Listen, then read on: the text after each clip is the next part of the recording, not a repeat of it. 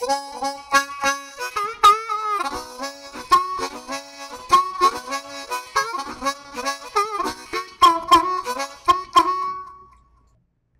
here I am, working away in an outline. While I'm working, I might want to jump to another list. For instance, I might have just finished a 30-minute block of work and want to jump to my Pomodoro outline. Some WorkFlowy users like to have multiple browser tabs open so they can quickly access frequently visited lists. Now, keep in mind that I'm about to give you an example of something I don't do. Let me jump to my second tab, log my Pomodoro, and then jump back to the tab that I was in. And so I continue working in the same outline. And then I want to quickly check on what the remainder of my schedule for today looks like. So I jump to another WorkFlowy list in my third tab, take a quick look or make some adjustments or add a task in, and then head back to tab 1.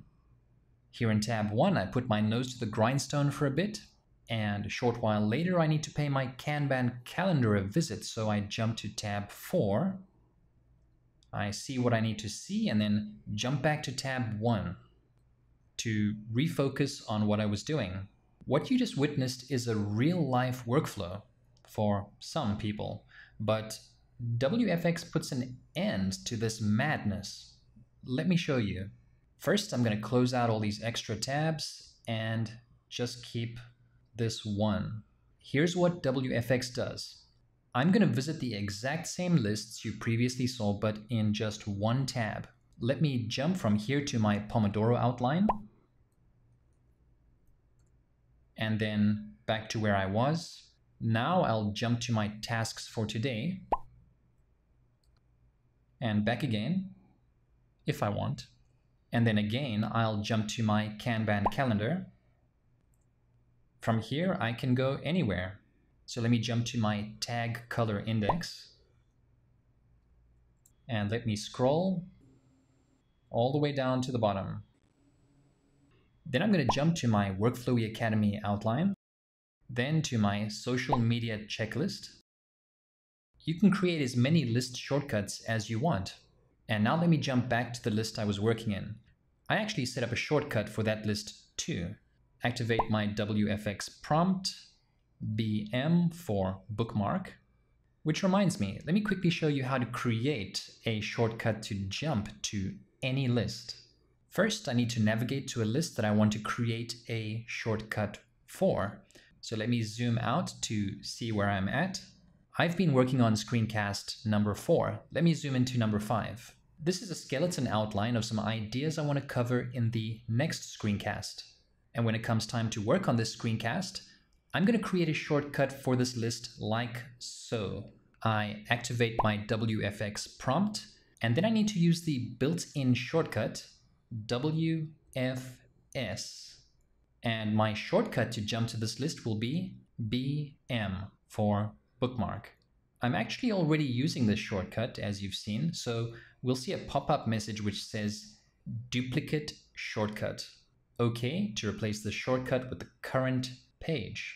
I'm going to go ahead and replace this shortcut with the page I'm on. So in effect, I'm recycling the BM or bookmark shortcut.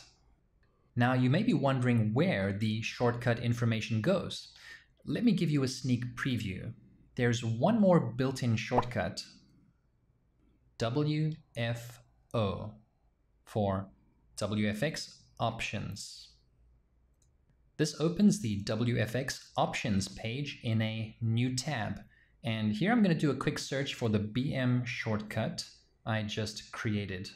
Let me click on this first match. And here you'll see the info of your shortcut. If I want, I can edit the information in the name, URL, and shortcut fields. I can also delete a shortcut if I need. You can create new shortcuts directly on the options page if you want, but there's no need to do so because it's so darn easy directly in WorkFlowy.